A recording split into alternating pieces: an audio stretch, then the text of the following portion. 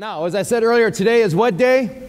Palm Sunday. Okay, Palm Sunday. Now, we have the privilege as a church to have studied this passage not too long ago as we were in the passage of John, as we were coming to the end. And so often when I come to this holiday, this very special holy day, I come to it and I'm like, okay, Lord, how fresh is it in our mind? Should I spend this Sunday morning focusing upon it, or do I remain in the text that we're at? And so I just kind of spent some time away with the Lord this week and just really sought out what He wanted to do for us this week and next week. And the Lord began to share some amazing things for me that I want to share with you this morning that I think is powerful. You see, we have to recognize that what really we need to do, since we as a church are somewhat familiar with the story of Palm Sunday, God was saying to me, Waxer, what I want you to do is to lay out the entire Easter celebration, its remembrance, for everyone to have our hearts prepared for what it's about that we're about to do. And this is the thing that I thought was so interesting. As God was laying on my heart saying, Wax,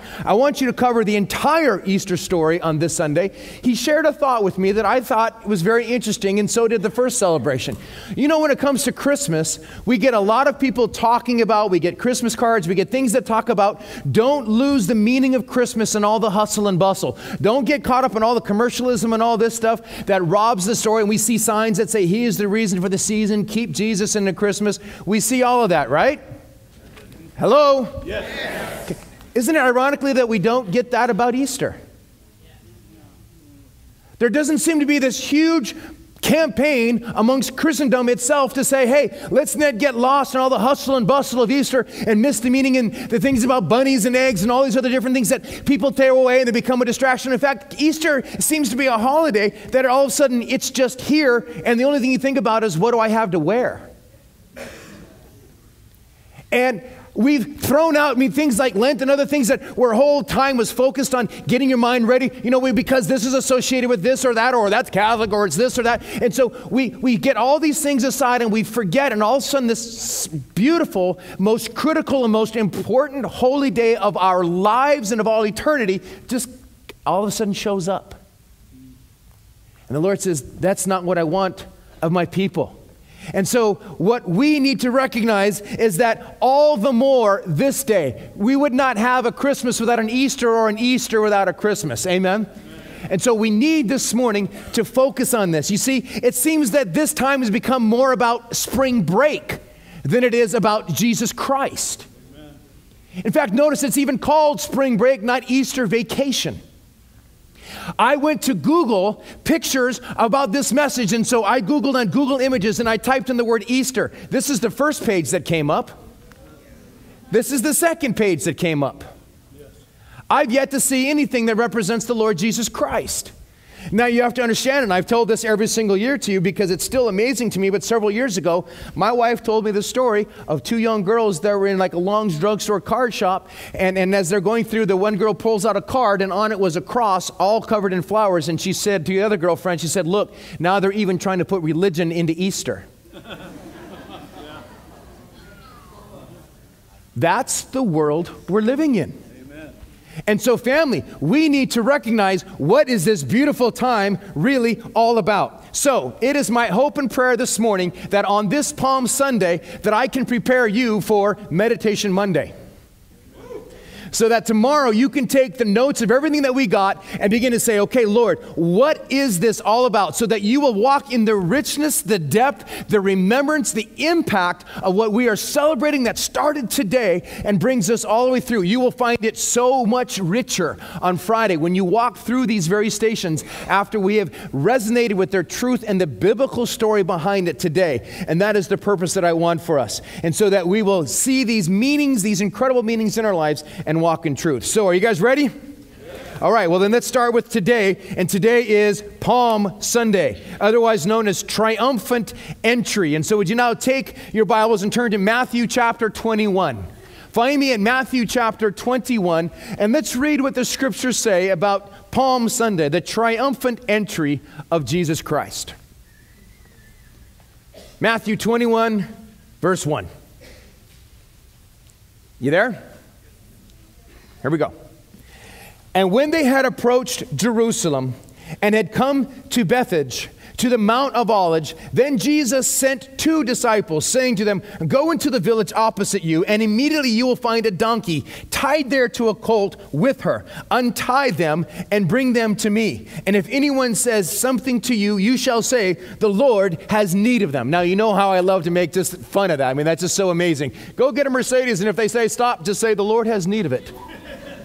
You know what I mean? So that's the step of faith. And then he just says, the Lord has need of, verse 4. Now this took place that was spoken through the prophet. It might be fulfilled, saying, say to the daughter of Zion, behold, your what? Your king is coming to you, gentle and mounted on a donkey, even a colt, the foal of a beast of burden. You see, the prophecy in the Old Testament even got the gender of what the donkey would be as he's coming in. Verse 6, and the disciples went and did just as Jesus directed them. And they brought the donkey and the colt and laid on them their garments on which he sat. And most of the multitudes spread their garments in the road, and others were cutting branches from the trees and spreading them on the road. And the multitudes going before him and those who followed afterwards were crying out, saying, notice, Hosanna to the Son of David. Blessed is he who comes in the name of the Lord. Hosanna in the highest. Now, here is the story. Here comes Jesus, riding in on the east gate, riding in on a donkey. Now, this was ludicrous to all the Roman soldiers as they're watching, because any Roman would know anyone who was victorious would come riding on a horse, and a white horse. And yet, here comes this Jewish guy that they're making all this celebration about, and he's on a donkey, an instrument of peace, rather than riding in as a conqueror. And yet the crowd then all of a sudden sees him, and then they begin to start grabbing branches and begin to start waving them in the sky. But it's just not a random branch. They begin to wave these palm branches. Why? Because palm branches were in fact the stars and stripes to the Jewish people. It goes all the way back to the Maccabean revolt. They were on the Jewish coin. There were markings within the temple. And so here they see this Messiah. And so they begin to wave these branches in the air and scream and shout, Hosanna, literally means save now. Save us, Jesus. Save us, Messiah. Save us politically. Save us economically. Deliver us from this burden of Rome. And so there's this outcry as the people are shouting as Messiah enters in through the east gate, which was prophesied the day and the place where the Messiah would come. But there's another story going on at the same time. What a lot of folks don't recognize is that on this day on the Jewish calendar is known as the day of inspection. This was the day of the festival of Passover, that as it is being kicked off on this day, it is known as the day of inspection or selection, where every family was to bring their lamb to the high priest to inspect it, whether it was spotless, whether it was worthy for the sacrifice of Passover. And on this very day and on this very place, here comes Jesus riding in on a donkey. And the very first words that John the Baptist said of Jesus was what? Behold the Lamb of God. As the world is shouting, save now, they're shouting here, save us economically, save us politically. Jesus, God is shouting a whole nother message. He's saying, here's my lamb, inspect him. Amen. See if there's any fault in him. Behold the Lamb of God who is entering today to take the sins of the world. It was not a coincidence that this is coming on Passover. Passover? Yeah.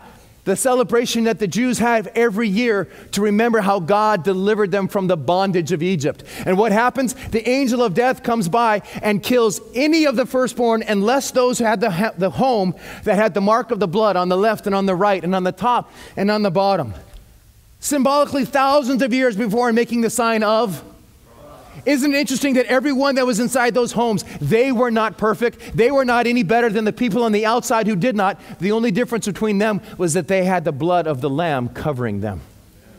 That was Passover. And here comes Jesus on this day. While the crowd is shouting one thing, God was shouting another. I wonder what you've been shouting. You see, what's so amazing is the crowd says, blessed is he who comes in the name of the Lord. They say, Hosanna, save now in the highest. And yet this same crowd, 5 days later, is screaming, crucify him, crucify him. so radically changed from praise that now they are seeking his death, a brutal death. The question has to be asked, how? How can this be? How can you go from Hosanna, save now, to 5 days later, kill the bugger? Get him out of my face. The answer, if you're taking notes, is this: shallow praise. Shallow praise. You see, praise that is shallow will deflate. Let me say that again. Any praise that is shallow will deflate. You see, when you are asking of God for God to do something for you, when you come to God and say, Hosanna in the highest, Lord God, fix my marriage, help my finances. Oh God, I need such and such here. And we come to God for what we think he needs to do for us. Beloved, that is shallow praise. You come to God not for what he can do for you. You come to God for who he is. Amen. He is God. You're not. Deal with it. He is the Savior of the world. He is the perfect incarnate one who came and gave and offered his life. He became a human being. It's not what he needs to do. Family, he's already done for you and I more than I could ever need. Amen. More than I could ever deserve. Amen?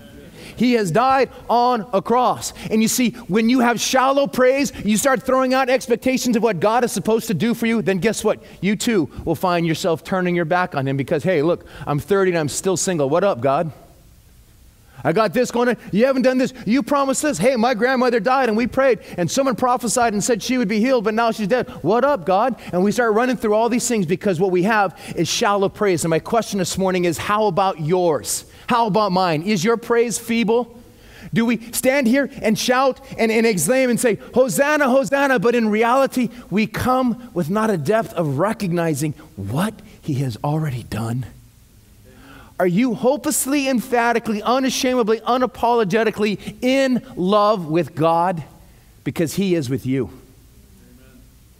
He is with you. He has never given up on you. That's right. One of my favorite lines in a movie is in the Count of Monte Cristo when the priest reveals to him God's purpose for him. The Count says, I don't believe in God. And I love it. The priest says, that's okay. He believes in you. Amen. He believes in you. God believes in you. So much so that he rode in on a donkey to show the world peace is the path to righteousness. His peace, the man of peace. It's through Jesus Christ. And so here's what we need to understand this morning. What we need to recognize is this is powerful for us to understand, is if your praise is feeble, if you have found that you are dealing with pain and hurt and heartache, please jot this down. It's critical to understand. Giving God glory is the pathway to deliverance. I'm going to say it again. Giving God glory is the pathway to deliverance. You see, I'm going to tell you straight up right now. Everybody look at me this way for a sec. You can only do one of two things at the same time here. You can either grumble or praise. Amen. You can start thinking about what's going wrong in your life, or you can start thinking about how blessed I am. Right. People now, because so many care and they're asking me how I'm doing, they'll say, I've just learned, I'm not even going there. I'm just talking about this. What God has done. I've just gotten tired of talking about being tired. I just want to talk about what God is doing. And focus on that.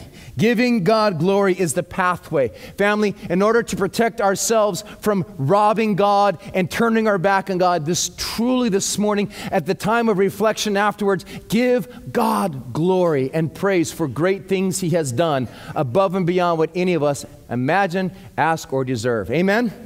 All right, now let's go to the Last Supper. As he now comes into the city, of course, all these expectations upon him, and he goes throughout the week doing things that blew minds, like turning over tables. But now we find ourselves at what's known as the Last Supper. It was the Seder, the Passover meal together. In the same miracle as the donkey, he said, hey, you will find a room and this and that, and that's exactly how they found it. But I want you to keep your finger here in Matthew, because we're going to return to it. But join me at John 13. John chapter 13, verse 1, in this upper room. he says this, Matthew, Mark, Luke, John, it's just there to the right, a few pages, says this, Now before the feast of the Passover, there it is mentioned, Jesus, knowing that his hour, please note that, had come, that he should depart out of this world to the Father. Having loved his own who were in the world, he loved them to the, what's it say? Man. That verse alone ought to be imprinted upon your heart and your mind and your lives. When you recognize on Passover, when the lamb was shed, the blood of the lamb is shed to protect those who were guilty in other sin, Jesus, knowing that his hour had come, that he was going to depart and return to the Father, what does it say? He loved his own. And how long did he love them? To the what? How long is Jesus going to love you? Amen. To the end. And he loves them to the very end. And the supper, verse 2, and during the supper, the devil having already put in the heart of Judas Iscariot, the son of Simon, to betray him, Jesus, knowing that the Father had given all things into his hands, and that he had come forth from God, and he was going back to God, rose from the supper, and laid aside his garments, and taking a towel, he girded himself about. And he poured the water in the basin, and began to wash the disciples' feet, and to wipe them with a towel, which he was girded. And so he came to Simon Peter, and he said to him, Lord, do you wash my feet? And Jesus answered and said to him, what I do, you do not realize now, but you shall understand hereafter. But Peter said to him, never shall you wash my feet. And Jesus answered him, if I do not wash you, you have no part with me. And Simon Peter said to him, Lord, not my feet only, but also my head, my hands and my head. And Jesus said to him, he who has bathed needs only to wash his feet, but is completely clean. And you are clean, but not all of you. For he knew the one who was betraying him. For this reason he said, not all of you are clean. And when he had washed their feet, he had taken his garments and reclined at the table again. He said to them, do you know what I have done for you? You call me teacher and Lord, and you are right, so I am. If I then, the Lord and teacher, washed your feet, you also ought to wash one another's feet. For I gave you an example that you should do as I did to you. Look at verse 15. For I gave you a what?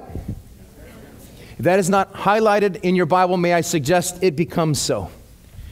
I gave you not a moment, not a wow, not an awe. God says, I gave you followers, I gave you disciples, an example. And he says it very clearly. How I gave you an example that you should also do as I did to you. Then he says it again. Truly, truly, I say to you, a slave is not greater than his master, neither is the one who sent him greater than the one who sent him.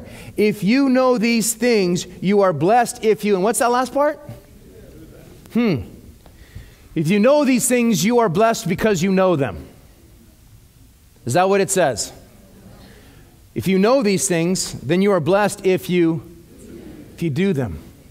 See, here is the God of the universe, God incarnate, and as we know in Philippians, it tells us that he emptied himself of all of that which was in of his divinity up there in heaven, and all of his omniscience, and he humbled himself, putting on the limitations of a human being as he emptied and became all God and all man. So he humbled himself. Here again, now physically, he removes the robe, which is the rabbi robe, which is all the prestige. If there was anyone in that room who was to be looked at and to be revered, it was the rabbi, the teacher. He says, you call me teacher and rabbi. It's true. It's what I am. But he set aside that which was his right, his claim, and he humbled himself and he washed their feet, every one of their feet. And it says to Peter, everyone's feet need to be washed as part as I serve you. For as I serve you, that's what makes you part with me. And this is what he does at this meal as he prepares this time for them. They're all in awe because they walked in and said, hey, there's no servant in here to clean our feet. Jesus showed them who the servant was and then called them to who the servants need to be. Now go back with me now to Matthew chapter 26 and let's continue on in this room. After washing their feet, then in Matthew 26:26, they sit down and begin their meal. And it says this in Matthew 26:26, and while they were eating, Jesus took some bread, and after blessing, he broke it, and he gave it to the disciples, and he said, take, eat. This is my body. And when you had given the cup And giving thanks, he said to them, drink from it, all of you, for this is my blood of the covenant, which is poured out for many for forgiveness of sins. Note that, underline that, highlight that. This cup is my blood, and it's for many. And what's it for? It's for forgiveness of sins. That's what my blood will be shed for. This is what he's calling them to understand this. And he goes on, verse 29, but I say to you, I will not drink of this fruit of the vine from now until that day when I drink it anew with you in my Father's kingdom. I love it. Jesus is saying, hey guys, there's a party. You're not going to be sharing this meal with me anymore, but we're going to share it together in heaven. That's one party I am not planning to miss. And he has given me a reservation, and I plan to be there. And I'm stoked about that. Verse 30, and after singing a hymn, they went out of the Mount of Olives. Then Jesus said to them, you will all fall away of me this night, for it is written, I will strike down the shepherd, and the sheep of the flock shall be scattered. But after I have been raised, notice he says that and just goes woof, right over their head. And after I have been raised, I will go before you to Galilee. But Peter answered and said to him, even though all may fall away because of you, I will never fall away. I just see him just in the full Peter Pan. Even though others may fall away, I'm sure his voice got lowered. I will never fall away from you. I will never deny you. You know, he just calls and he says, like, no, this would never happen. I will never fall away. Verse 34, Jesus says to him, truly, I say to you this very night, before a cock crows, you will deny me 3 times. Peter says to him, even if I have to die with you, I will not deny you. And all the disciples said the same thing too. Interesting. As we look at the story and what we recognize is going on in this upper room as they're celebrating the Passover, we recognize as Jesus is sharing with them, he does something very unique that so often you and I miss because as Gentiles not knowing Jewish custom, here they are sharing the Haggadah, which has been written and practiced for thousands of years already. And as they are in this Passover Seder, Jesus does something very different.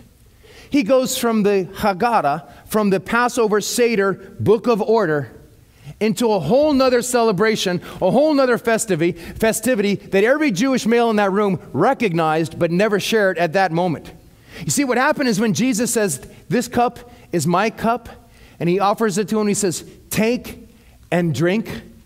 What we miss is that that was the way in which a Jewish male would ask a Jewish female to marry them. You see, once the fathers would agree upon a bride price, then a bottle of wine would be given from the bride's father to the groom's father, who would then take it, pour it in a glass, and then the groom would take that and he would go to the young lass and he would say, this is my cup. Take and drink, saying, this is my life. I offer you my life. And then she would take of it and drink of it and say, I receive your life and I give you mine. And that's the ceremony that would take place. And all of a sudden, right in the middle of this Passover, death passing over the angel of those who had the blood of the Lamb, Jesus says, hey, by the way, guys, will you marry me? Will you understand that I am going to be the groom and you, the church, are going to be the bride? And in the same intimacy that a husband and wife is, that is what is going to be required of you and I. For this hostile world is going to come against you, but I will never leave you. I will be there with you. And so in this moment, in this celebration, he has washed them, he has served them, and now he has offered himself to them. And all of a sudden, the only thing that begins to throw back is Peter professing his undying devotion for God. And it says the rest of the disciples did as well. Well, a couple of insights I want you to take down on your notes as you reflect this week. Number one, notice this meal was shared with just a precious few, just the 12. As we look at this year, as God has called us to really focus on discipleship, recognize that what Jesus is showing me, that it's not about quantity, it's about quality. Jesus poured his life. He invested in these 12, for he knew the world was going to be turned upside right by these men as he poured into them. And not even just the 12, but even the 3 within them. We got Peter, James, and John. And people often wonder, why did these guys get a special treatment? Why do they often get a chance to go aside? Because of the calling that God had upon them, there needed to be some special pouring. James was the first one to die for the faith. John, the last one, watched all of his beloveds pass away. And Peter, God used Peter from being a big mouth to being the mouth of the Lord. And being able to be that man who preached the sermon. Remember, it was Peter who preached when the day of Pentecost fell. And 3,000 people got saved. God was pouring into these precious men. It's critical that you and I recognize our investment in the kingdom is not just about quantity, but quality.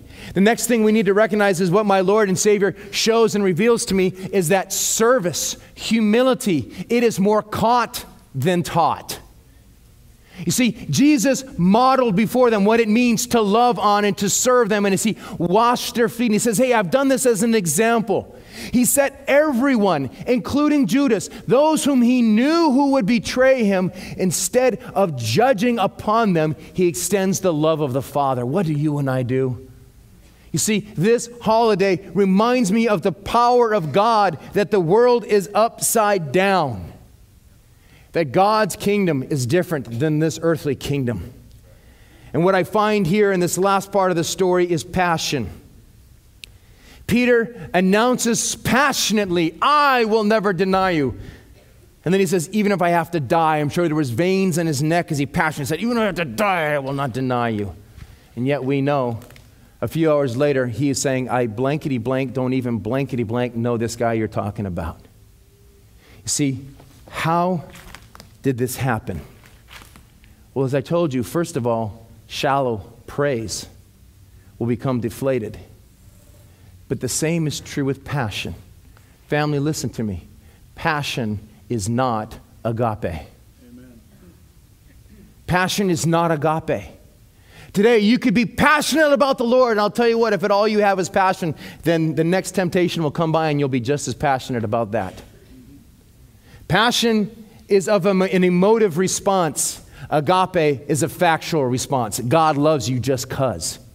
So much so that then when Jesus sees Peter afterwards and he's restoring him, he says, Peter, do you love me? He says, Peter, do you agape me? And Peter says, yes, Lord, I phileo you.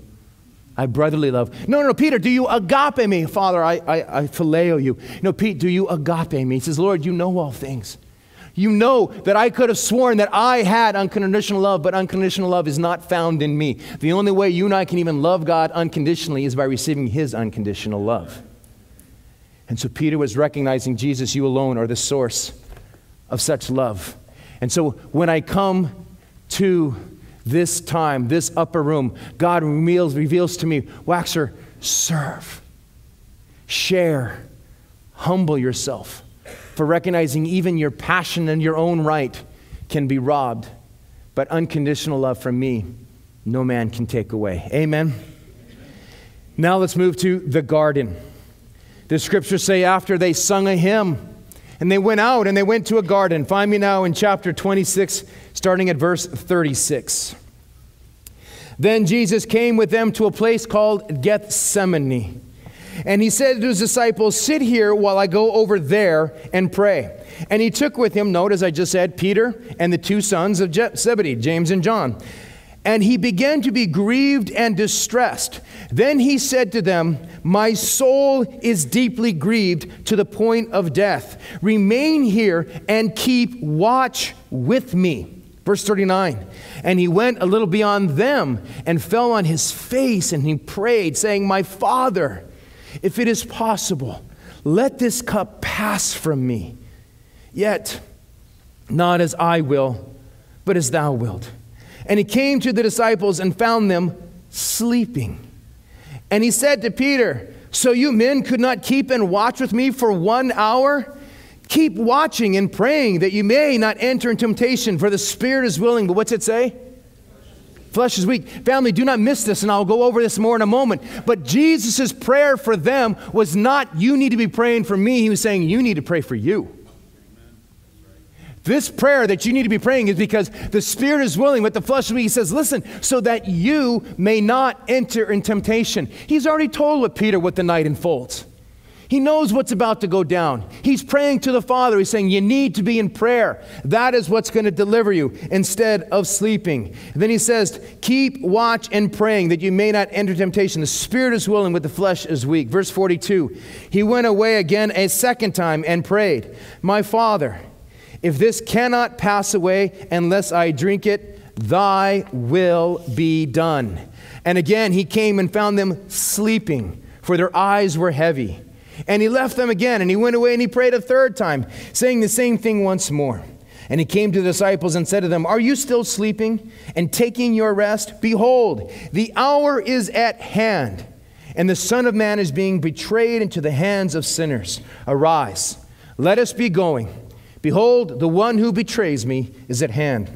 And while he was still speaking, behold, Judas, one of the 12, came up and accompanied by a great multitude with swords and clubs from the chief priests and the elders and the people.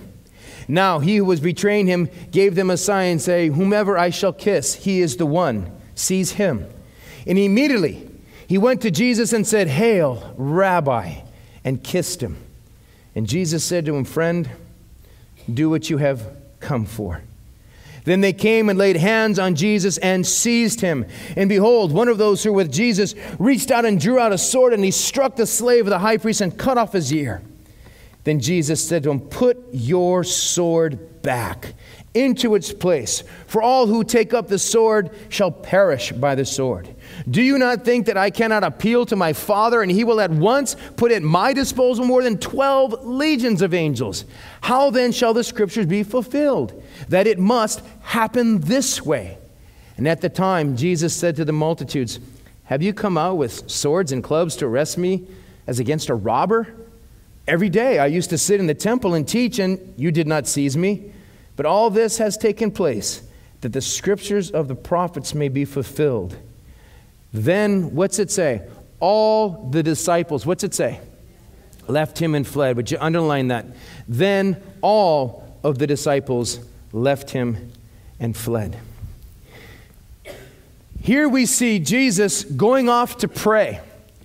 And what he finds is that he knows what's about to take place. He's going to have himself prepared before that which is about to go. And so my Lord gives me the example of prayer. Before you go out to battle, you stop, drop, and pray. You get on your knees and pray. He's taking his cares and burdens to the Father, and he asks his friends to pray with him. And what does he find them doing? Sleeping. 3 times he comes back, and what are they doing? Sleeping. Okay, now let's cut them a little bit of slack, because they've had 4 glasses of wine and a full Seder meal. Now, in the Seder, you're supposed to just take a sip anyways and not drink the whole thing, so shame on you. But nonetheless, these guys have had their fill, and so physiologically, they're down for the count. And Jesus finds them sleeping. But we need to understand something that's very important. Spiritual fitness is much like physical fitness. Just jot that down. Spiritual fitness, believe it or not, is just like physical fitness. You see, you need to recognize that when you need the strength, you need to build up beforehand. I cannot just say tomorrow, hey, I want to run a marathon and go do 26 miles. No, I first need to figure out how to run 1 mile. And then after the 1 mile, then you try to do the 3, and then you try to do the 5, and so forth. And you build yourself up. And so when you are trying to do physical fitness, the one thing that is crucial is consistency. Anyone here recognize that when you are trying to remain healthy and working out, that you need to go consistently over and over? And even though you've done 3 months, you can miss 3 weeks and you're already back to the beginning again? Amen. Anyone know what I'm talking about? It's amazing how quick we can atrophy. You see, folks, here's the deal. Why were the disciples not able to pray and watch with Jesus for an hour? Because they weren't in the habit of doing so. This was not yet part of their pattern. Oh, it will be, and we'll find that out for sure. But we recognize that right now, this had not been their pattern to spend time alone in prayer. Not so with Jesus. You see, Jesus, we find over and over in the scriptures, he went off by himself to pray. He went solo. We'll see time after time, and coming down from the mountain after prayer, spending a whole night in prayer. You see, Jesus interceded and brought his heart before the throne of God so that he and the Father were in tune. Listen, so that when his hour would come, he would have the strength to endure. Amen. See, family, you don't know your hour. You don't know when that phone is going to ring. I got a phone call yesterday from a precious family in our church and said, please pray, our baby has stopped breathing. That was an hour. You don't know the hour in your life. And you see, the time is now to prepare ourselves to become physically, spiritually strong in the Lord.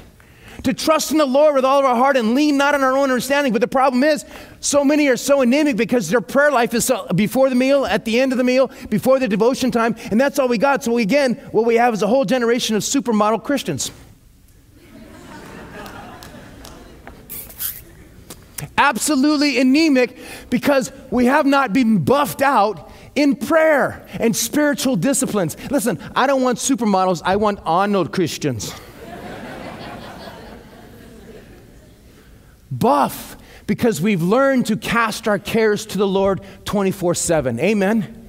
So we recognize these disciples, that they missed the whole thing. Why? Because they themselves were not built up, and their own spiritual strength was not there in the time of need. Listen, I don't know when your hour will be, but I'll tell you right now, through triumph, through tough times, through good times, through victories, through defeats, pray. Pray at all times. And trust me, anyone can pray.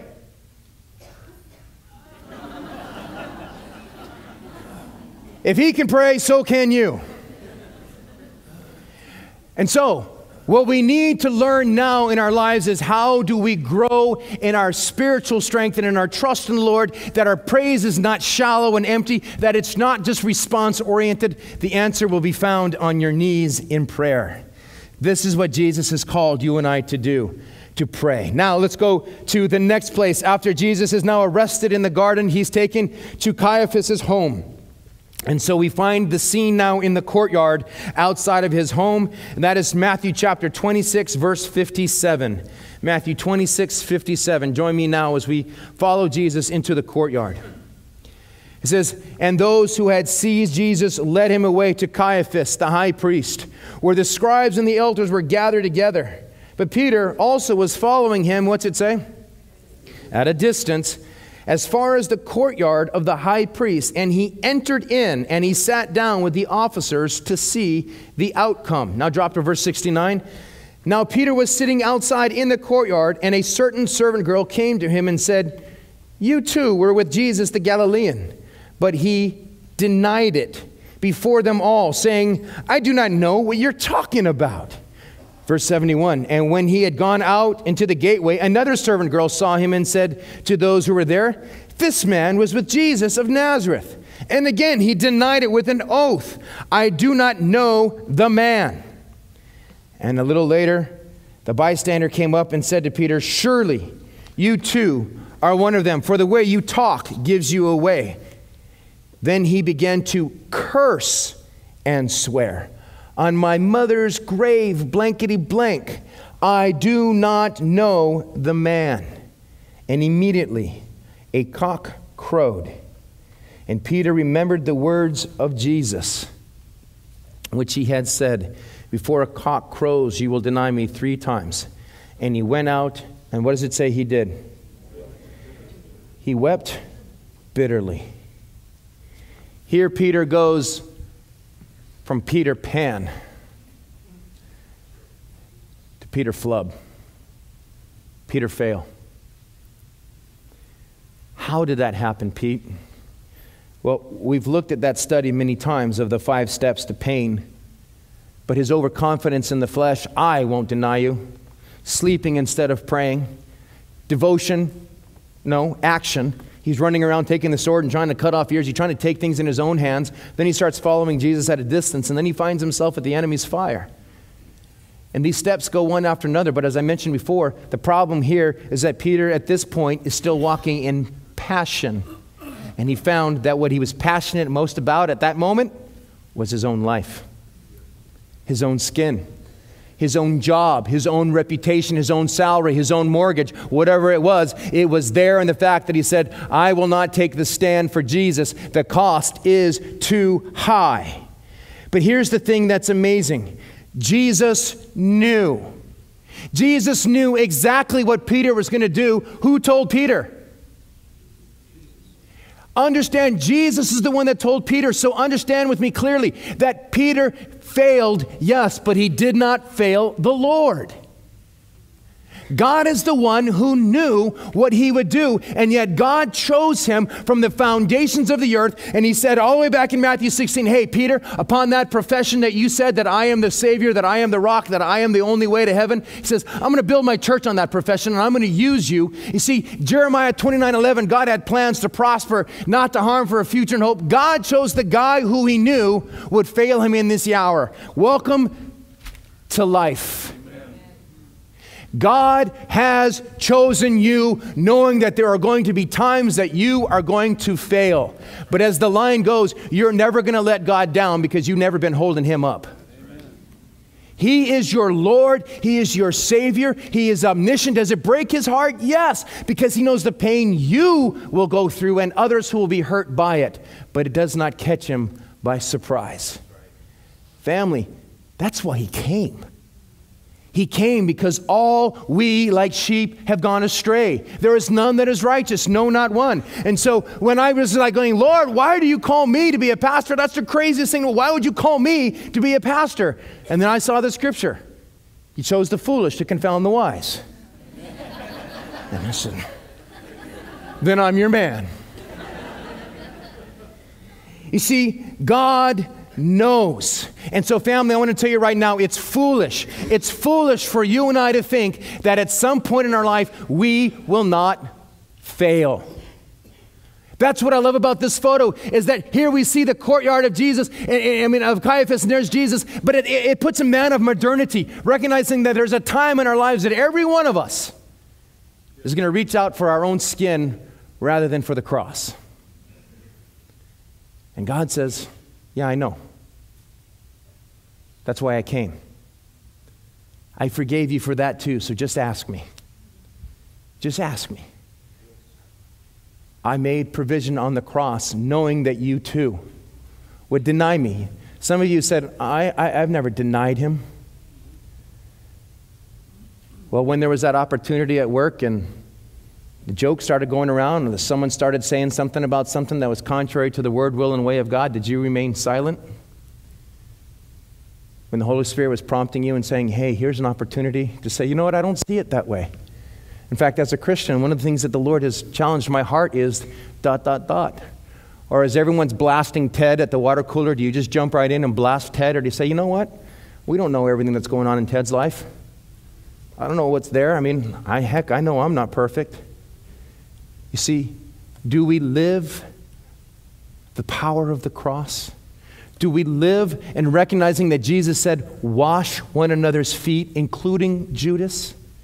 Do we live an attitude of servitude because he's already blessed us beyond what we can ask or imagine? You see, he knows your limitations. He knows my limitations. And here's the beautiful thing. He uses them to build me up. And so every time I stumble and fall, God begins to pour into me those very things so that I will recognize all the more I need his work in my life. 2 Corinthians chapter 12, Paul put it this way, verse 9. He says, and he has said to me, my grace is sufficient for you, Paul, for power is perfected, where? In weakness. Most gladly, therefore, I will rather boast about my weakness, that the power of Christ may dwell in me. Wow. He's saying, listen, it's where you are weak, then we are strong, because where you recognize your weakness, that's when you cry out to me. Some of you right now, you might be saying as a single person, hey, I'm saving myself for marriage. Man, it ain't going to happen. I'm going to tell you right now, you're going down. But if you're going to say, you know what, I recognize that anything is possible. I am a vulnerable person. I'm a flesh monger like everybody else. Lord Jesus, without your help, I'm in trouble. That's a prayer he'll answer. See, where you think you're strong, you're not putting the fortification. If you recognize you're weak, then you're saying, God, I am so vulnerable. Lord Jesus, I need your protection, period. Amen? Amen. Now, there's a comedian that I love, Tim Hawkins. He's just hysterical, and he gets me laughing. And he says, you know, one of the funniest things is, he says, when I go and I preach someplace, and the guy prays over me, he says, Lord, I just pray a hedge of protection over Tim. He says, really? A hedge? That's all you could do? Like Satan's were like, oh, bushes, scary. It's like, hey, listen, I don't want a hedge. I want the full armored walls and the barbed wire. I want God to surround me, not just a bunch of bushes. Amen? And so here we are. We're saying, okay, Lord, I need to recognize, as Peter recognized, Jesus said, watch and pray. You know why? Because there's temptation around you, Pete. Waxer, you need to watch and pray. Why? Because there's temptation around you. And temptations of all kinds, which we're going to see even further in a moment. But family, recognize this. This Peter, I don't even blankety blank know the guy, is the one on the day of Pentecost who preached the sermon and 3,000 got saved. God sees who you will be as well as who you are. Amen? Hallelujah. Now, let's move on to the trial. And so we've seen the outside. Now what's going on the inside? Matthew 26, verse 59.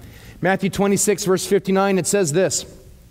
Now the chief priest and the whole council kept trying to obtain false testimony against Jesus in order that they might put him to death. And they did not find any, even though many false witnesses came forward. But later on, two came forward and said, this man stated that I am able to destroy the temple of God and to rebuild it in 3 days. And the high priest stood up and said to him, do you make no answer? What is it that these men are testifying against you? Verse 63, but Jesus, what's it say? Underline that, please. Highlight that. Jesus kept silent. All kinds of ridiculous lies are being said about him, and Jesus remained silent. Now, follow with me here. And the high priest, verse 63, and the high priest said to him, I adjure you by the living God that you tell us whether you are the Christ, the Son of God. Now he speaks. Jesus said to him, you have said it yourself.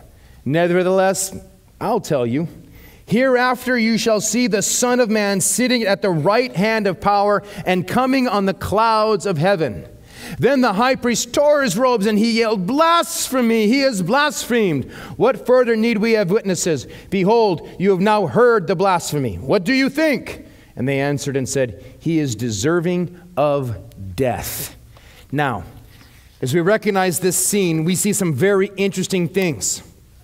Here is Jesus, and they're trying to come up with some kind of charge because he was sinless, and so they had to go to falsities to try to attack him.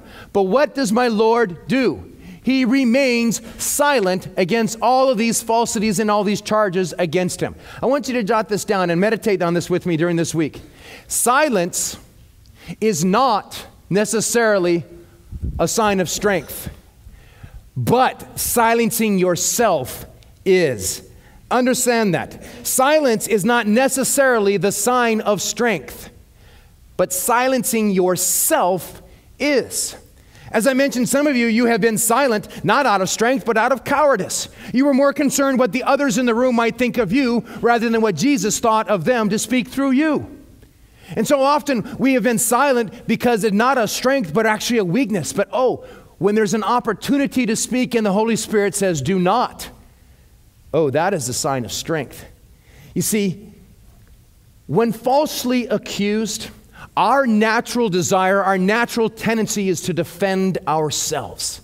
And people start saying stuff, and then we come back with, oh no, that's not true, and this and this. And so then we write an email and we CC it to all these people so they can see what's going on and all this stuff. And we spend a national pastime defending ourselves of the ugliness that's said, and we slander out other uglinesses, and things go back and forth all the time. What did my Lord and Savior model for me? He modeled for me that do not waste the spiritual time or energy battling with nonsense. Amen. He is dealing with the scripture right here. I can show you verse after verse in the Proverbs, but notice just this one. Look overhead, Proverbs 9:7. He who corrects a scoffer gets dishonor for himself, and he who reproves a wicked man gets insults for him. Do not reprove a scoffer, lest he hate you. Reprove a wise man, and he will love you. The Bible says, acknowledge a fool, speak to a fool, respond to a fool, and you will acknowledge him. See, the Bible is saying that there's folks who are so weak, so insecure, that they need to lash out at others. The problem isn't necessarily you, it is their need to validate themselves, and so by mocking and bringing others down, there's a sense of value found in them. The Bible says, don't feed that. Amen. Ecclesiastes says, hey, there's a time to speak and a time to remain silent. Some people might need to recognize that passage. You see, the Lord Jesus showed me that, Waxer, my energies, your energies, are they going to be running around trying to defend ourselves, or are we going to be standing up for the cause in the name of Jesus Christ? Amen. Folks, there are always going to be somebody saying something about you, and the enemy loves it because he wants you to get distracted caring about you rather than caring about the call. There are going to be people who are going to say things about you on the net, so on and so forth, whatever it is, and you can spend all your time running around and playing their game to validate you, or you can remain focused to the call. Jesus remained focused to the call. Listen, I hope nobody in here, if you have a Chihuahua in this room, I apologize. Anybody? Yeah? I'm sorry. But what I have noticed most often about Chihuahuas, especially one in my neighborhood, is they just... It seems like the smaller they are, the more they bark. And they just... Okay. I have a pit bull. I walk Hayden by, and this little Chihuahua comes and goes... And you know what Hayden does? She sits and looks at it and goes, really? She looks up at me and looks at me and then... And I'm just sitting there going, oh, would I love to let her go. Would Hayden like a snack? Huh? Want a snack, baby? You know, I mean, literally, you know the way that those jaws open. When she goes to lick me, it's like a cobra. It's like that big. I mean, it would be, chomp, no Chihuahua. She does not spend her energy getting, oh, she's like, really? Let's go.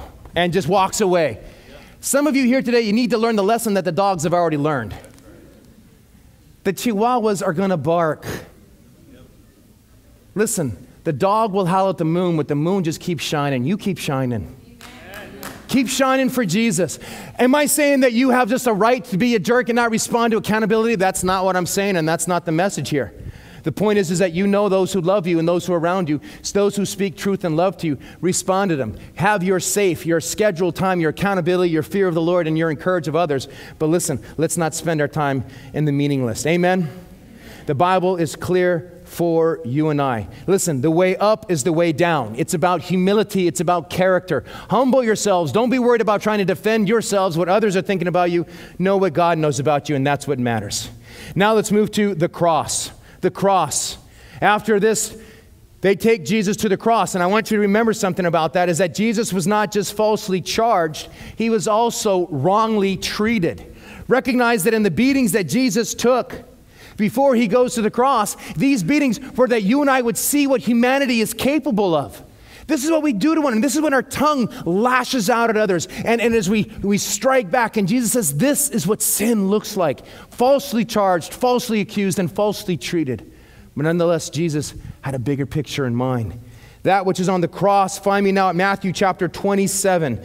Matthew 27, find me at verse 35. And when they had crucified him, they divided up, notice this, they divided up his garments. After they hung him up there, put him up in the sky, they started gambling for his garments among themselves, casting lots. And sitting down, they began to keep watch over him there. And they put up above his head a sign, a charge against him, which read, "This is Jesus, King of the Jews."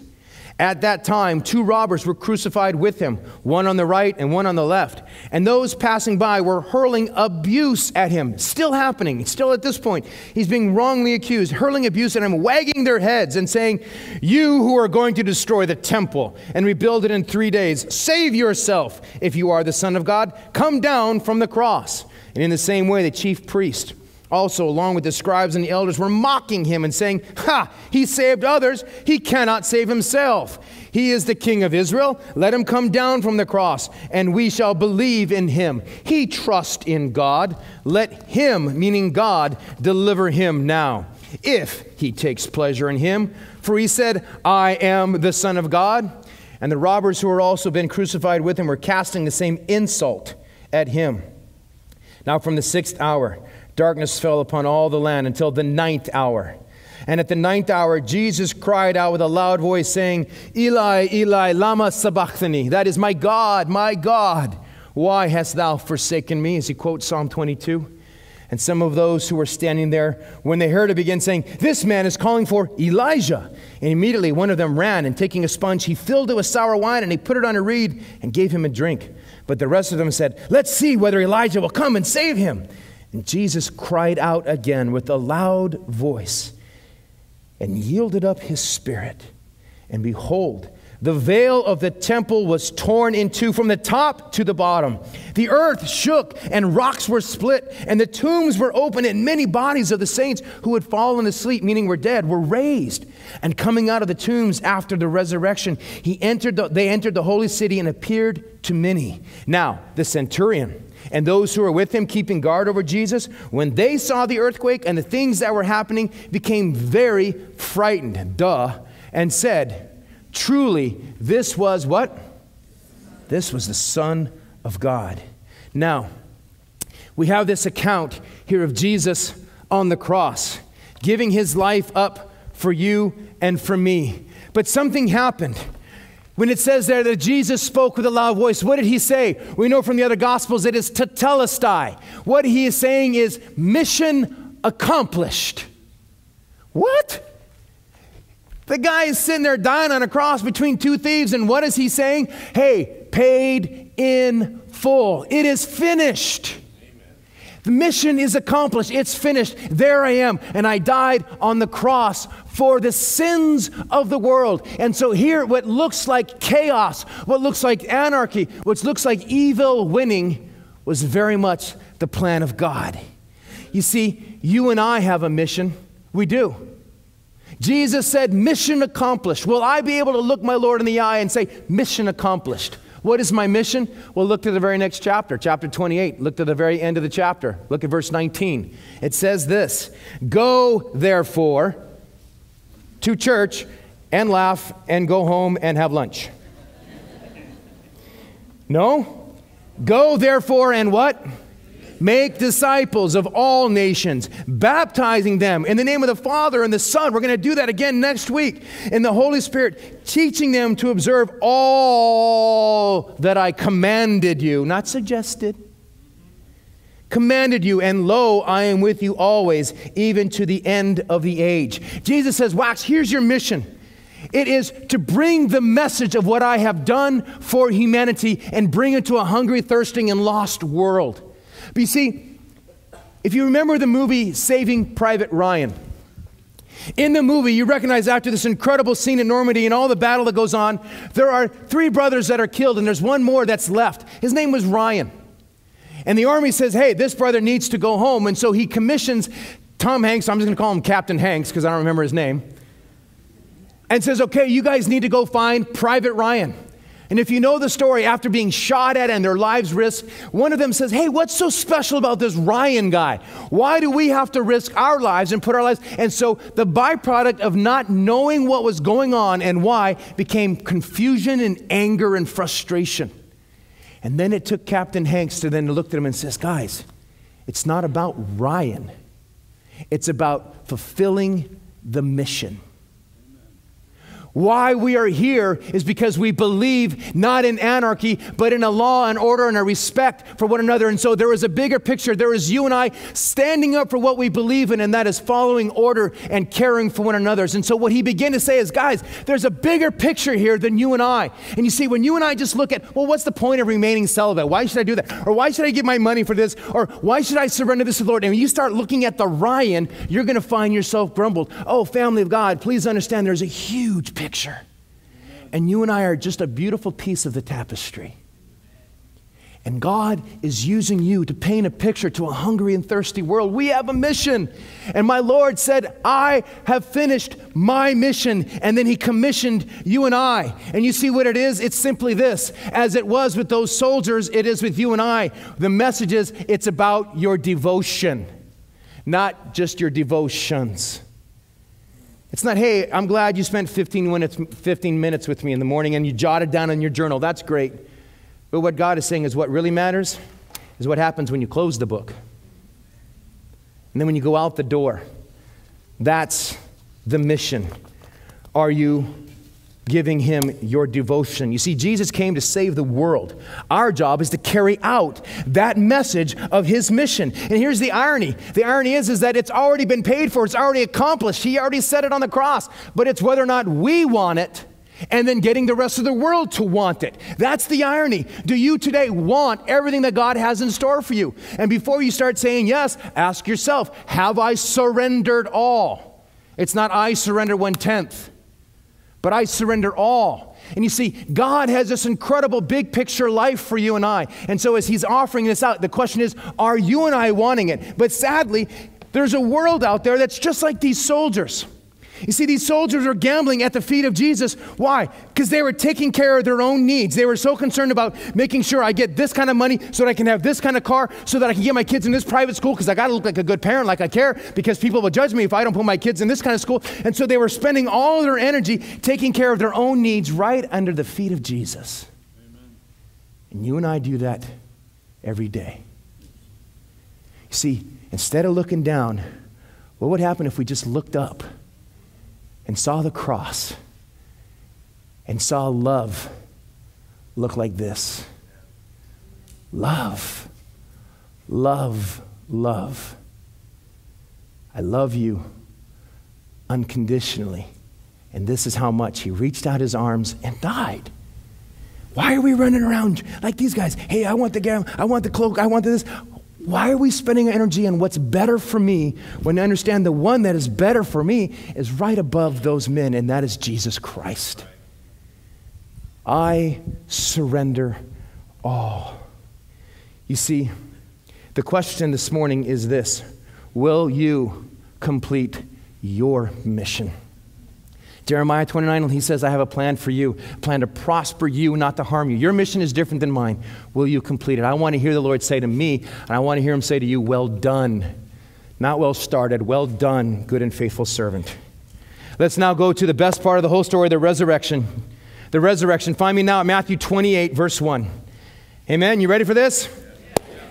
28:1. Now, after the Sabbath, as it has begun to dawn towards the first day of the week, that's meaning Sunday, Mary Magdalene and the other Mary came to look at the grave. And behold, a severe earthquake had occurred.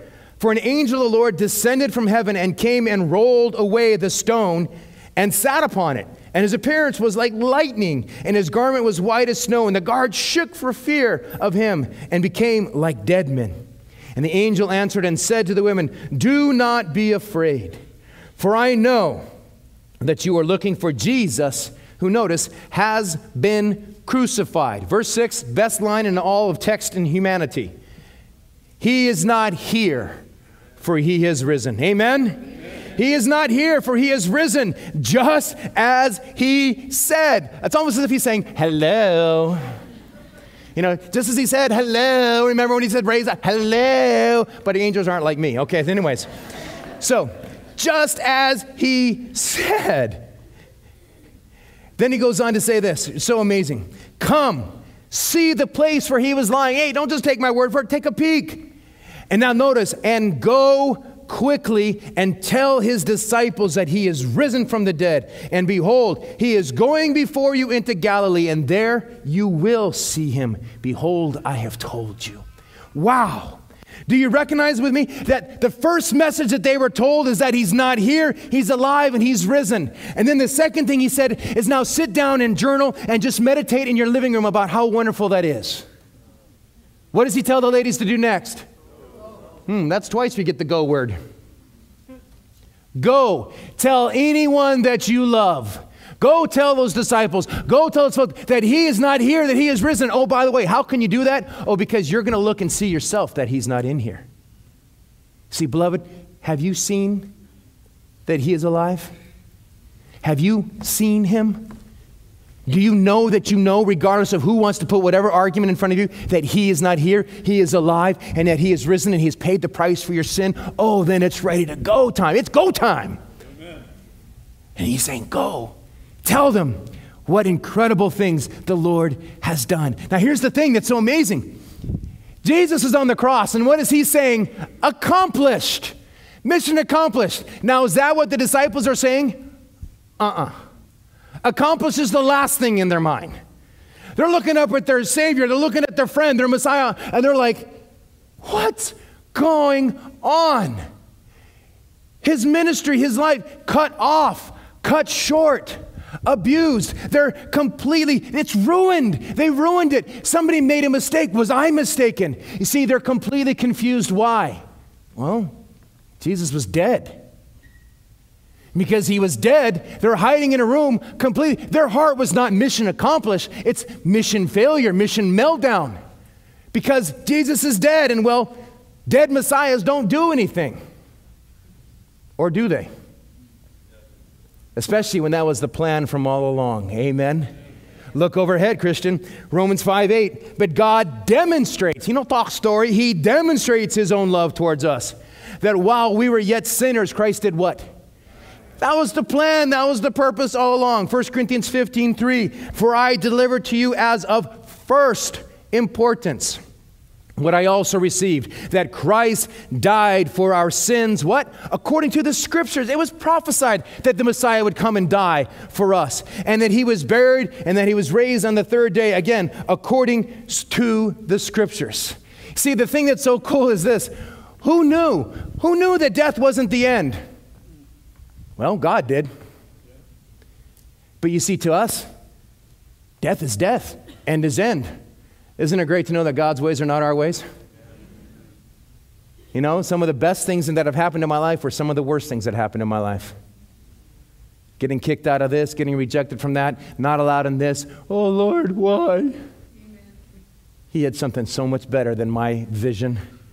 So much better than what I knew and could understand. You see, his ways are not our ways. I'm going to tell you something. I want you to wrestle with this, but it is true as the day is long. Predictable is not a word that I would use to describe God. Okay? Faithful, yes. Dependable, reliable, but not predictable. Now, the secular would say, wait a minute, that can't be reliable, faithful, but not predictable. It must be. No, no, no, no. My God is large and the way up is the way down. Humble yourself, and I will exalt you. Say, what? That's not what Madison Avenue is preaching, but that's what Jesus preached. You see, the thing is this, when we recognize the Holy Spirit focuses on the unseen, and we always just focus on the seen, we need to step back and say, God, we know that you have a plan to prosper, not to harm. So regardless of my layoff, regardless of my family's struggle right now, regardless of whatever cancer or thing I'm dealing with, regardless of what I see, feel, and know, you are the author and the finisher of all and everything good. And that God says, hallelujah, and God says, I will turn all things to good to those who love me and are called according to my purpose. Amen? That is the Bible. You see, when we focus only on the natural things, family, I'm going to tell you right now, you expect too little from God. Hey, miracles are what he does. It's on his business card. Jesus Christ, man of miracles. It's what he does. You need a miracle, go to Jesus. At every single wedding that I do, I pray, Lord, as you were there at the wedding of Cana, I ask you not only to be in this wedding, but be in this marriage. And when they need a miracle, Lord, I pray they will go to you as well. For you who turn the water into wine will do whatever is necessary if they turn to you, the author and the finisher. That is God's call for you and for me. You see, we have to understand that as Christians and a miracle-working God, you and I get to anticipate the awesome.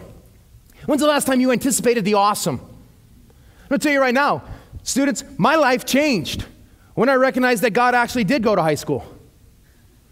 When I recognized that he was actually there and helping me through junior high, through high school. There was something that all of a sudden, God is here in this place. I began to expect the awesome. Woo-hoo! God is going to show up today.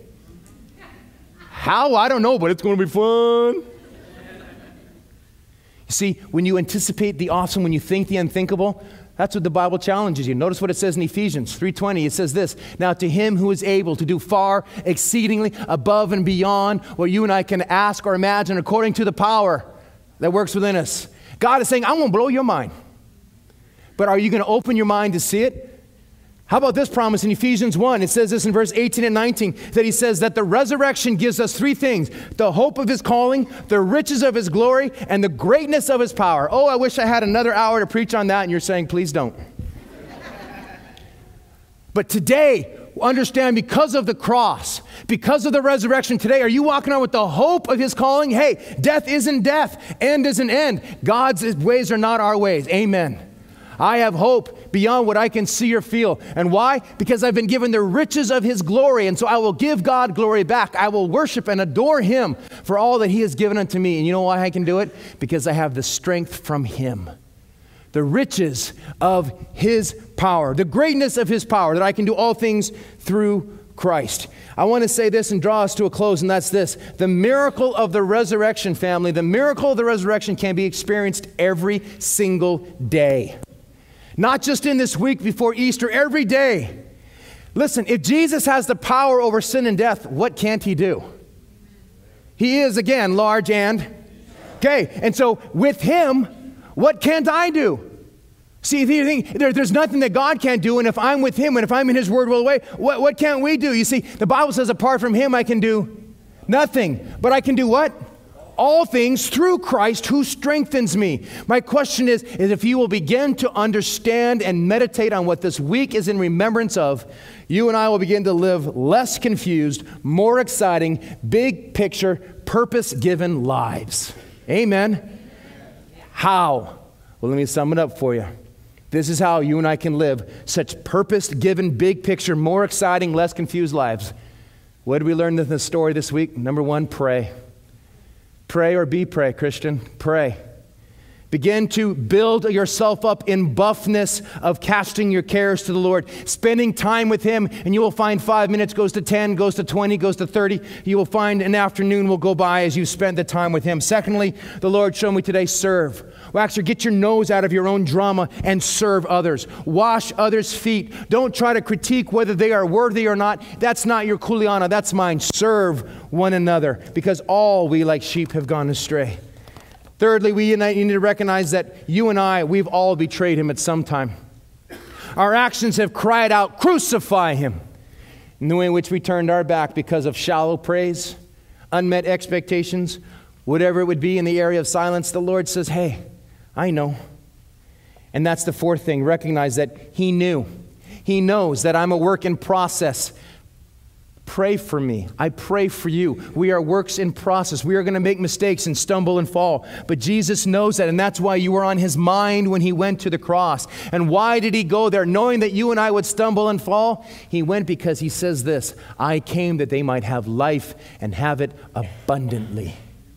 Are you living in an abundant, spirit-filled life this morning? Because it's found in those who pray and those who serve and those who will humble themselves and recognize that forgiveness needs to come from God, and at times even forgive yourself. As God has said, listen, I have forgiven you. Why won't you forgive you? I knew that you would do this. That's why I went to the cross. Don't waste my pain and let you carry it. I carried it for you. That's what Jesus says. And then this last thing to remember is this. That empty tomb tells me that because he lives, I can face tomorrow. Because he lives, all fear is gone. Now I know he holds the future. And life is worth the living just because he lives. More than just a great song. It's what puts the smile on my face and allows me to deal with me. You think it's hard dealing with me? I got to deal with me. I know what goes on up here. Scary. But when I understand his unconditional grace, his forgiveness, that he came knowing my sin, knowing my need. He paid the price. He showed the example of servitude and love. This morning, I want to ask the Christians in this room, let's learn it, know it, and let's live it. But this morning, if he is not living in you, if you have not surrendered and asked Jesus Christ to be your Lord and Savior, right now what you have is called a knowledge. It is a knowledge of, but you do not have the presence of God. He will not force himself upon you, but at the same time, he will only come into the life that has surrendered unto him. Jesus died on the cross, and you know what he wants from you? Everything. So I will not paint some picture and saying, hey, you want to have life that's cozy and your checkbook will always balance, give your life to Jesus. That's not what I'm saying. I'm saying Jesus knows in this world we have sin and death and separation, and he came to die on the cross to pay for that. But most importantly, after that, he came that you might have fellowship with him. And so this morning, do you know his name?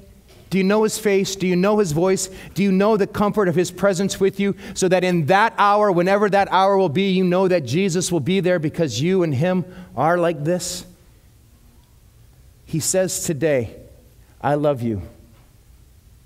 Will you marry me? Heavenly Father, I thank you, my Lord and Savior, my God, my rock. You've shown us so much today, Lord, and as we come to reflection and remembrance, prepare our hearts for this week. That you came in shouting one message and yet we were shouting another. Oh, Lord, how often do we miss what you are saying because we're too busy speaking? As the crowd was saying, Hosanna, you were saying, here is the Lamb. I will save you in ways you don't even know. And so, Lord, may our praise not be shallow. May it not be fallow, Lord God. I pray that it would be sincere and in depth and remembrance of what you've done for us. That, Lord, we too would not walk away and begin to shout against you, but, Lord, we would give praise beyond what we can think, ask, feel, for our hope is in you, not in our feeling. It is the truth that has set us free. So, Lord, may we be worshipers in spirit and truth. Lord God, may we be the servants that you've called us and showed us and gave us the example that you, the teacher, laid aside your right, your privilege, your position, and served and washed one another. Help us, God, to do so. Lord, help us to recognize the privilege of prayer and fellowshipping with you, and yet at the same time what you strengthen in our trials, that we might walk through this kingdom with you. From this land to the next, I thank you, Lord. But now, Lord Jesus, I pray for any who have said, today is the day that I want to ask you, Lord, to be my Lord and Savior. Today, I need to surrender. I need to start now with making this a relationship, not a religion, not a knowledge, not a mindset, but a relationship, a family. God, your love. If you're here this morning, I want to encourage you to pray with me. You can pray out loud. You can pray silently. It's not a magic prayer. It's an honest heart that will surrender yourself to allow God to come in and to be your Lord and Savior. If this is your heart, pray with me. Dear Jesus, thank you for dying on the cross for my sin. I ask you to forgive me of all of my sins. And today, Jesus, please be my Lord and Savior. I believe today that you can save me. And I need your grace. Please give me today your Holy Spirit to come in and upon me, to teach me what it means to live as a child of God. Today, Father, I come home. Father, we pray over these precious ones today that have joined us in the family of God. All we are sheep who are in process. But Lord, may we come alongside and stimulate one another towards love and good deeds, encourage and disciple one another. Lord God, I pray that we would be the trophies, the testimonies of your grace as we give it, as we live it, and as we worship the giver of life and everlasting, Jesus Christ. We worship you.